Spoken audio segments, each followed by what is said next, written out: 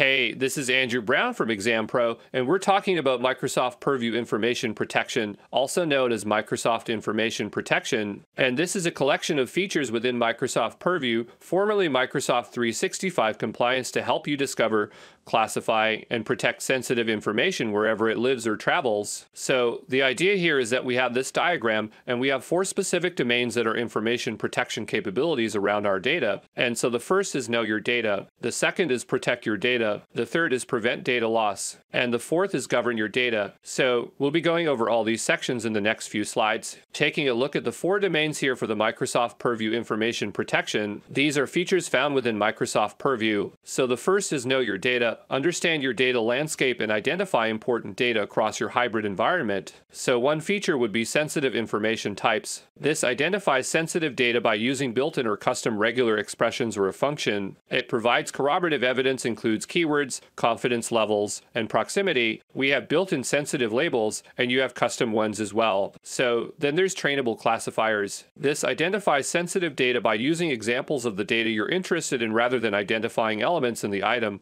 so pattern matching, and you can use built-in classifiers or train a classifier with your own content. So you have trainable classifiers here. For data classification, this is a graphical identification of items in your organization that have a sensitive label, a retention label, or have been classified. You can also use this information to gain insights into the actions that your users are taking on these items. So that's the Context Explorer and the Activity Explorer. The second part is protect your data. So apply flexible protection actions that include encryption, access restrictions, and visual markings. So you have sensitivity labels. Azure Information Protection Unified Labeling Client, Double Key Encryption, Office 365 Message Encryption, Service Encryption with Customer Key, SharePoint Information Rights Management Connector, Azure Information Protection Unified Labeling Scanner, Microsoft Defender for Cloud Apps, and Microsoft Information Protection SDK. Most of these you won't need to know, but we'll definitely cover sensitivity labels. Then we have prevent data loss. So this prevents accidental oversharing of sensitive information. Here you have Microsoft Purview Data Loss Prevention, Endpoint Data Loss Prevention, Microsoft Compliance Extension. There's a Chrome extension that does compliance for you, so it's built in your browser. There's the Microsoft Purview Data Loss Prevention on-premises scanner, and protect sensitive information in Microsoft Teams chat and channel messages. We'll definitely take a closer look at Microsoft Purview Data Loss Prevention later. Next, we have Microsoft Purview Data Lifecycle Management, formerly Microsoft Information Governance,